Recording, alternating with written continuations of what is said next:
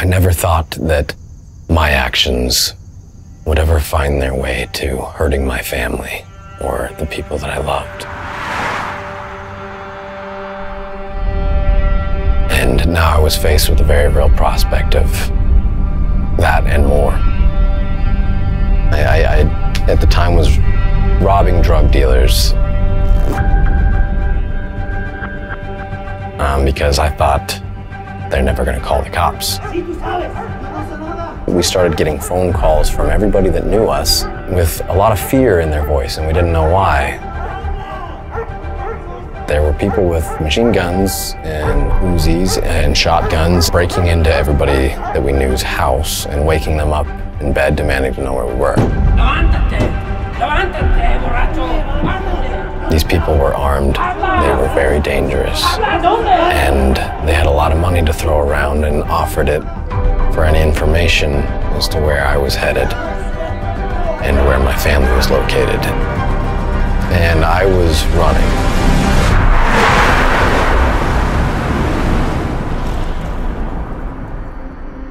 The man who had put the hit out on our heads, he had been in a car accident and died himself, and we were informed that we were safe to come home.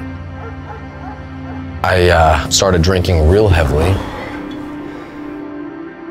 I was ashamed of who I was ashamed of what I knew I was capable of and what I had done all my life.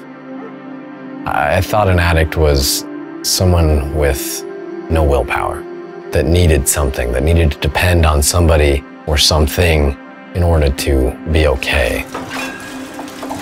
And that wasn't me. I was the one-man army. I started trying on my own, very hard to quit. And after months of that, I almost completely gave up because I couldn't do it. So I went to the bishop, and he gave me the ARP, the Addiction Recovery Program manual. I learned a great deal, but again, I thought I could do it on my own.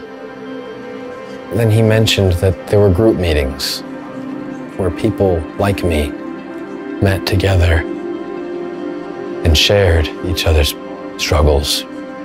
It's very hard to describe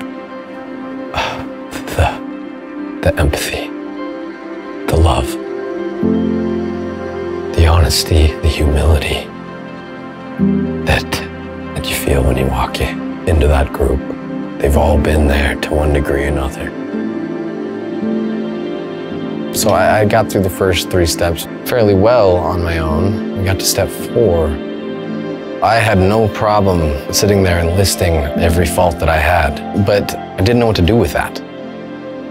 Going through it again, though, with a sponsor was quite different because, they emphasize not just your weaknesses, but also your strengths. And that was hard because I didn't want to see the good. I accepted and I knew the bad. The 4th step helped me to see the good that was always there. There was a lot of good. It was just hidden and buried underneath substances and habits and years of guilt, years of shame. I learned that I needed my God. I learned that I needed my brothers and sisters around me. And every time I think that it can't get any better, it does. It keeps getting better.